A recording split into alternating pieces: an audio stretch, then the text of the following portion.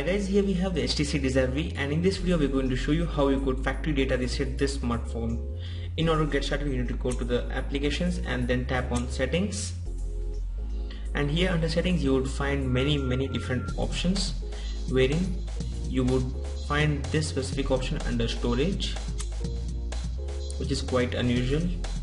Generally you find the factory data reset option under privacy or under about, but anyway in this case it's under storage. Here you need to go to the bottom and then you would find the option of personal data, factory data reset. It would erase all the data on the phone, and then here as you can see it would give you a final confirmation that this will erase all the data from your phone's internal storage, including the Google account, system and app data and settings, download applications.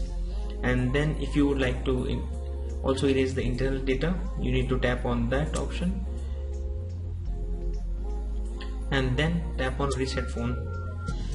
A final confirmation would be shown which says that erase all your personal information and downloaded applications. You can't reverse this action.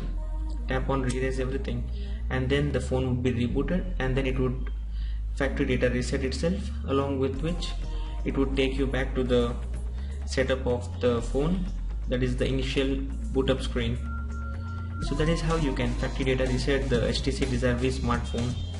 Here let us just give a quick glimpse of the phone.